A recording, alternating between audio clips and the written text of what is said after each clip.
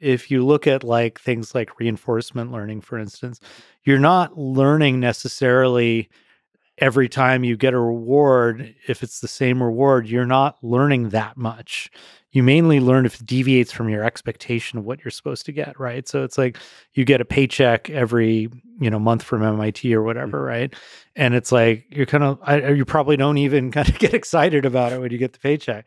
But if they cut your salary, you're going to be pissed. And if they increase your salary, you're like, oh, good, I got a bonus, And that adaptation and that ability that basically you learn to expect these things, I think, is a major source of, I guess, it's a major way in which we're kind of more, in my opinion, wired to strive and not be happy, to be in a state of wanting. And if, so people talk about dopamine, for instance, being this pleasure chemical.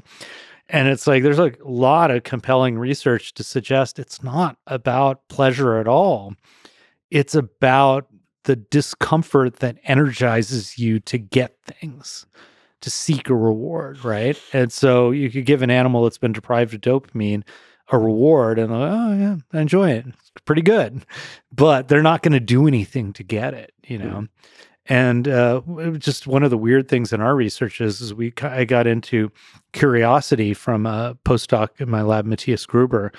And one of the things that we found is when we gave people a question, like a trivia question that they wanted the answer to, that question, the more curious people were about the answer, the more activity in these dopamine-related circuits in the brain we would see. And again, that was not driven by the answer per se, but by the question. So it was not about getting the information. It was about the drive to seek the information. But it depends on how you take that. If you get this uncomfortable gap between what you know and what you want to know, you could either use that to motivate you and energize you, or you could use it to say, I don't want to hear about this. This disagrees with my beliefs. I'm going to go back to my echo chamber, Yeah. I like what you said, that maybe we're designed to be in a kind of constant state of wanting, which, by the way, is a pretty good either band name or rock song name, state of wanting. That's like a hardcore band name. Band. Yeah. It's pretty good. But I also like the hedonic treadmill. Hedonic treadmill is pretty good. Yeah. We could use that for our techno project, I think. You mean the one we're starting? Yeah, exactly. Okay, great. We're going on tour soon. This is our announcement.